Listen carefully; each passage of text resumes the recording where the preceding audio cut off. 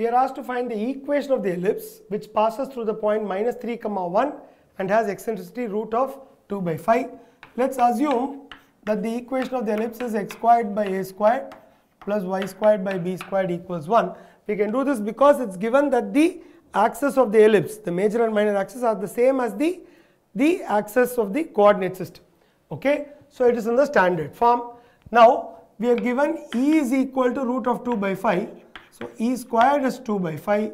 So 1 minus b squared by a squared is 2 by 5, which means b squared by a squared is 3 by 5. So this is one equation we have in a squared and b squared.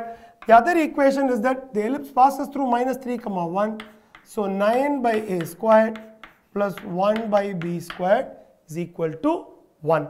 Now we can substitute for b squared as 3a squared by 5.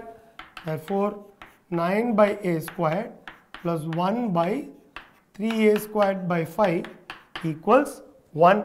So this is simply 1 by a squared into 9 plus 5 by 3 is equal to 1.